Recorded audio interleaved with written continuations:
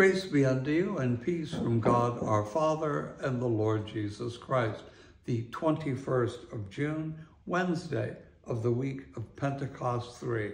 C.S. Lewis, 1898, 1963. This from Mere Christianity.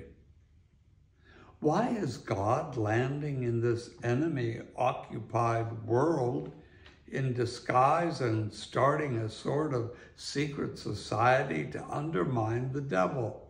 Why is he not landing in force, invading it? Is it that he's not strong enough? Well, Christians think he is going to land in force. We do not know when, but we can guess why he is delaying. He wants to give us the chance of joining his side freely. I do not suppose you and I would have thought much of a Frenchman who waited until the Allies were marching into Germany and then announced he was on our side. God will invade. But I wonder whether people who ask God to interfere openly and directly in our world realize what it will be like when he does. When that happens, it is the end of the world. When the author walks onto the stage and the play is over.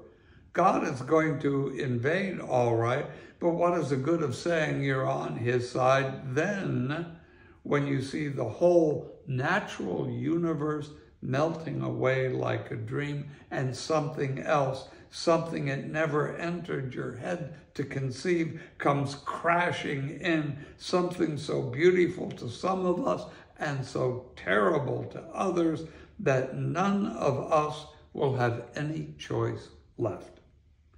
For this time, it will be God without disguise, something so overwhelming that it will strike either irresistible love or irresistible horror into every creature. It will be the time when we discover which side we really have chosen, whether we realized it before or not. Now, today, the moment is our chance to choose the right side.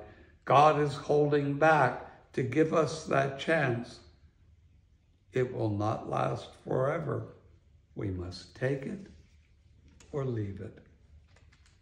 And the prayer, Martin Moller, 1547, 1606.